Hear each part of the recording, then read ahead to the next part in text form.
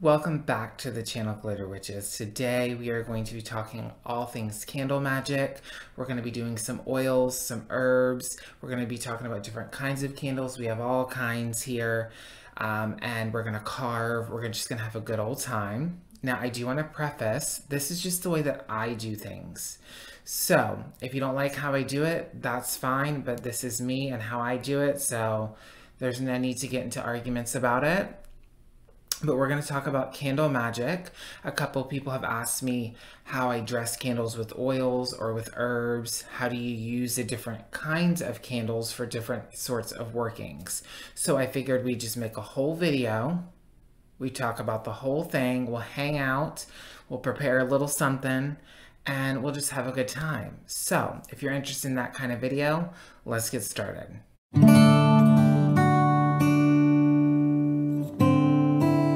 Now, before we get started into the whole enchilada of it all, anytime you're doing any kind of working, I talked about this in my video about the 6 reasons why your spells may not be working, is you need to be clear about what you're wanting to do, okay? So that's the most important thing, whether it's candle magic or not.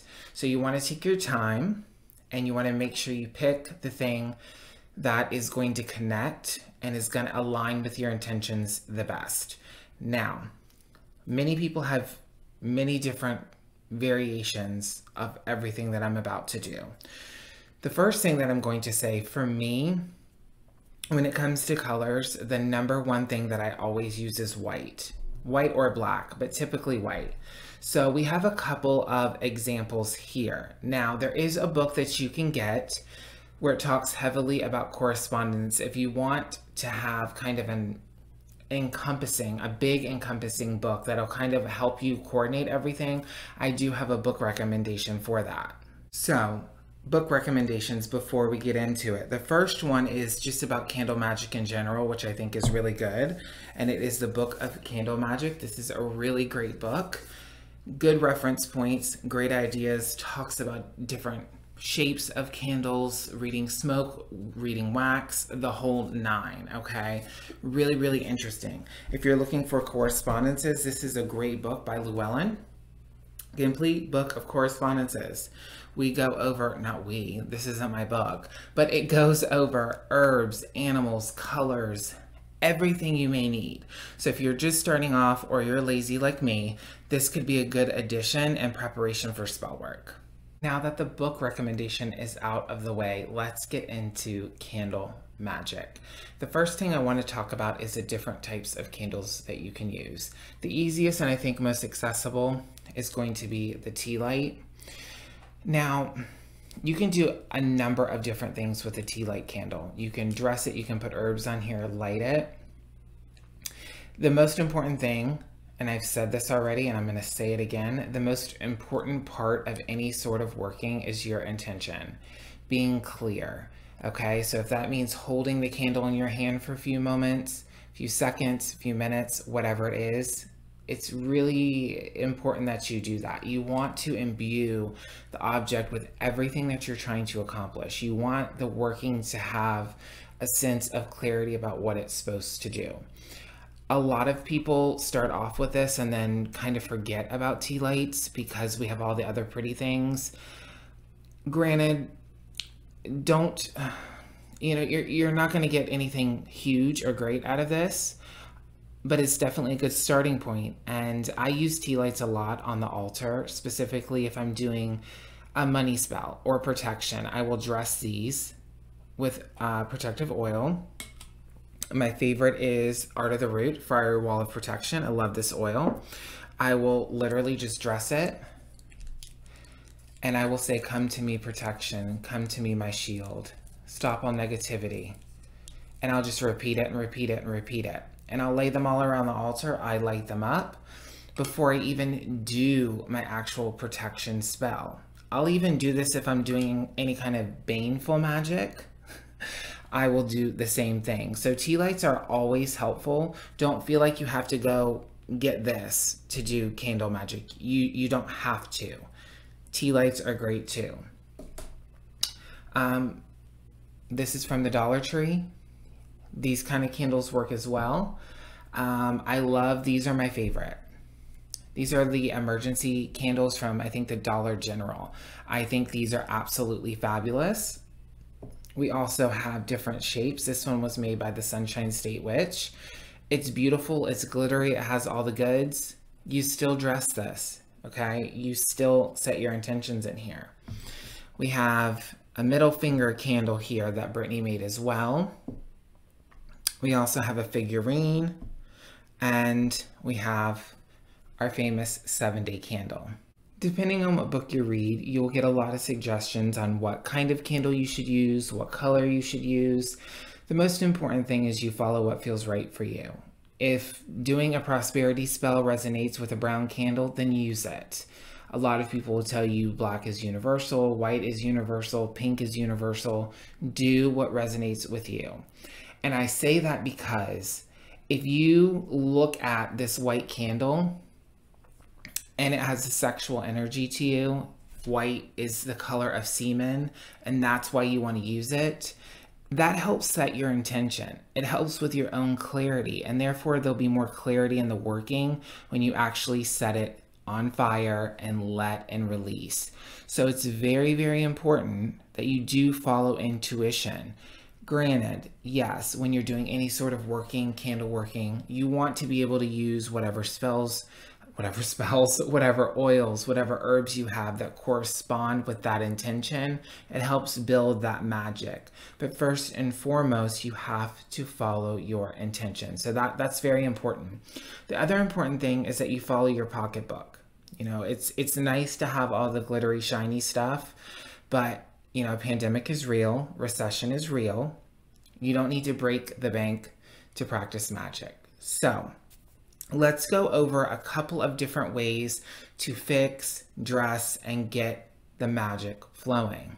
Let's go over a couple of examples with different candles. Now, I will be the first one to tell you I do it differently almost every single time. So I kind of just go with whatever feels naturally to me in that moment. So if I feel like I'm going to carve, I'll carve. If I don't, then I don't.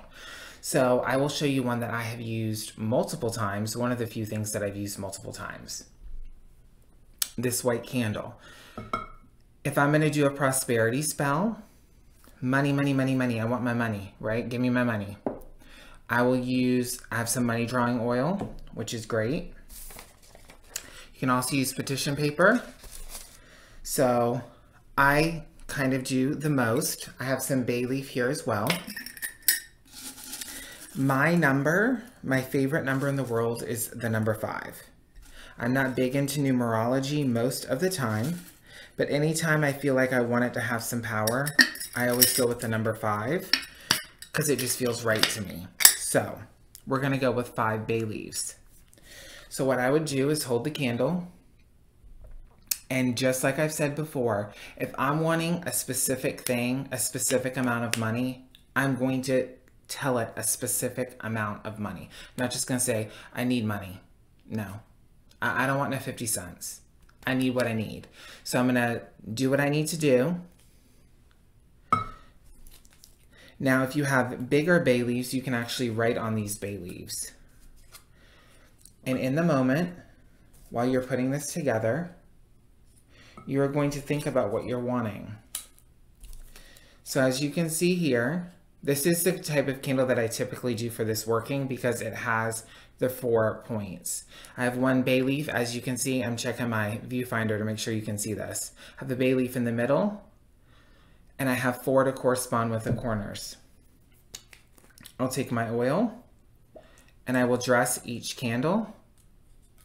Now, if you want to write on these leaves, do that.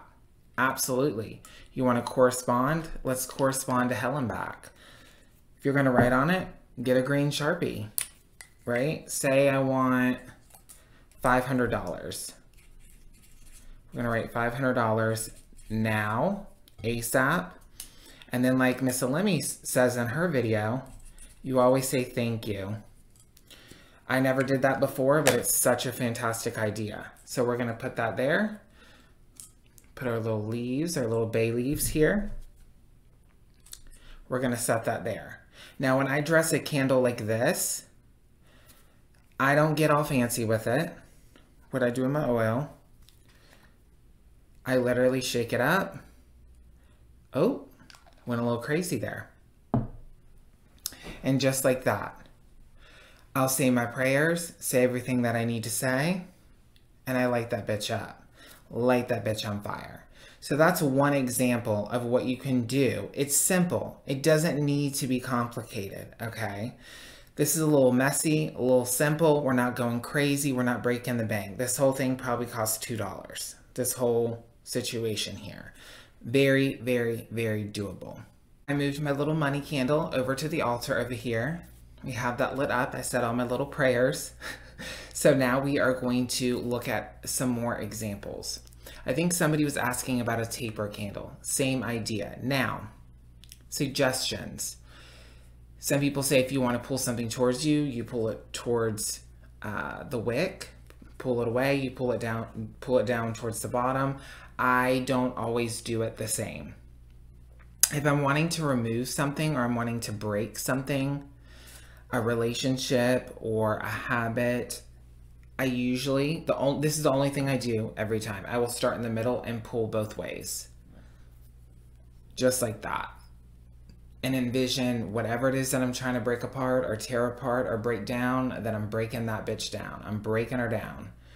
He is not gonna fuck with me anymore. I can't. I gotta stop chasing this boy. Whatever it is, okay? So, let's see here. Let's show an example of a road opener. Little road opener oil. Put it on your finger. I'm not gonna waste it all. And you're just gonna pull it towards you. You're gonna imbue it with that energy, with that intention of what you're wanting. Super simple, super easy. Another great thing about these candles in particular is they're great with petitions and great with carvings. Now, I don't have a knife, but I do have a porcupine quill. So if you're wanting whatever, protection, you carve it right into this candle. And I'm just gonna carve in this candle right here. Protect me. Okay, we're gonna do it 3 times. And while you're doing this, think about what that looks like, what you're wanting protection from. Okay, and that's what you're gonna wanna think about the whole time you're doing this. Protect me. Protect me. I'm going to fall into old habits and I'm going to do it 5 times. It's just a habit now. Protect me. Protect me. Right? You can't really see it. Protect me. You take your petition paper. You want to bring protection towards you, fold it towards you. You want to do it away, do it away. Whatever is going to help with your intention. Right? You can do it just like that. Done. Light the bitch up. You're done. You want to be a little extra? We can take some fiery wall of protection.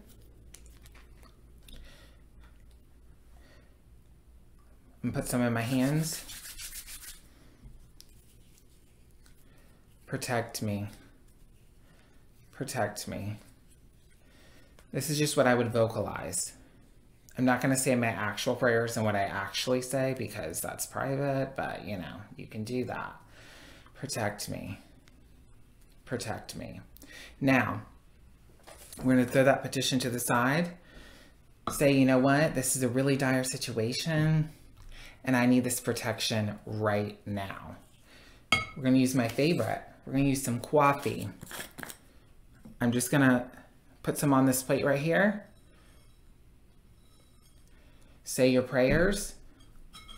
The technique I typically use is the one that I learned from Hoodoo Delish. I do a lot of conjure and hoodoo looking things in my practice. So, in the name of the Father, the Son, and the Holy Ghost, I bless and activate this candle to protect me from all negativity, from people who are coming from me, from spirits that wish me ill will, whatever it is. In the name of the Father, the Son, and the Holy Ghost, amen. You can add your deities, whatever you need to say. You can bless and activate every herb as you're using it. Activate the oil for protection. Activate the candle separately for protection. Activate the coffee to bring it quickly. That is effective and quick. There you go. We have a protective candle. You got your herbs, you got your oil, you got your candle, you got your intention. You're all set. Light the bitch. I thought I was just going to be showing examples, but it turns out I'm just creating a whole bunch of candles right now. So the one that I got the most questions about was the 7-day candle. But before we get to that, things like this is a figure candle. If I was going to use this for protection, to get someone to leave me alone, there are certain things that you can do. You can shove clothes in the eyes, you can gouge out the eyes, X out the mouth. There's a lot of stuff that you can do. There's actually ways to bless this and attach this to somebody's soul. Not going to go over that in this video, but there are a lot of things that you can do with figure candles that you can really do with any candle. But these are a really good tool as well. So I just wanted to kind of highlight that. This was made by Brittany. I haven't used this candle yet. I'm saving it for the day that I really, really need it. But figure candles aren't too expensive. And if you know how to make candles, you can buy a mold and start to make them yourself. I'm not that creative, so I just go to my sister for it. But back to the 7-day candle. I had questions about how I dress these, how I fix them, how does it all work? So this is what I do personally. I'm going to grab my porcupine quill. And before I get started, again, whatever it is you're wanting, okay? Say you want passion back in your marriage. You need some passion, honey. Say you need some fame, you need some fortune, whatever it is, your intention. Again, I always use 5 holes. I will literally just take this. I'm not going to actually fix this candle and push it down. When I'm doing this, I'm still thinking about what I'm wanting to use this candle for. Every step of the way, it is important to have absolute clarity in what you're doing and why you're doing it and what the candle is supposed to be doing. So there's that. We're getting wax everywhere, but you know, witchcraft is messy, so you got to make peace with that. Just like that. I don't know if you can see that or not, but there are 5 holes. Yeah, you can. There you go. And what's great about that is it's another step that you can use to imbue your intention and clarity into what you're wanting for your working. Another great thing about this is when you take your oil, let's use just a regular oil so that I can do what I want to do with this later. Van oil, great for an all-around uses, right? I will take this just like this and I will drop it in the holes. Say your prayers and your blessings. There you go. Now when you take your herbs, it's important. This is the important part. Try to get as much herb as you can in the holes. Because if too much of the herb is around the wick, this whole thing can catch on fire and it will explode. Another word of caution. If you're wanting to cleanse your candle ahead of time, which I do suggest you do, if you're going to use Florida water on the outside, which I have done, make sure you bring it up to about here. And when you do, please make sure that you let the candle dry. I had a candle on my altar. I had cleansed it with the Florida water, fixed it, had it all up and ready to go. It was still wet around the rim. When I tell you the candle exploded, it literally exploded in front of me. So just remember, we are working with fire here, and you're working with dried herbs and oils, flammable goods. So just remember to be as safe as you possibly can. If you're gonna leave your candle burning unattended, You really shouldn't do that. If you do, it needs to be in a fire safe place, like a tub. But realistically, you want to make sure that you're keeping an eye on your candles at all times. Even if it's encased like this, it's always safe to not leave fire unattended.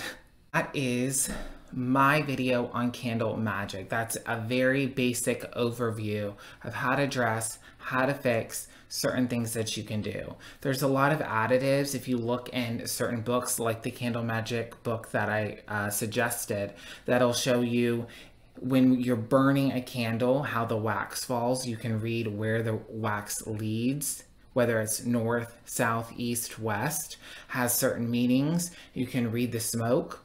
Also, what's really interesting with these encased candles is as it burns, this is very important when you're doing a working with a 7-day candle.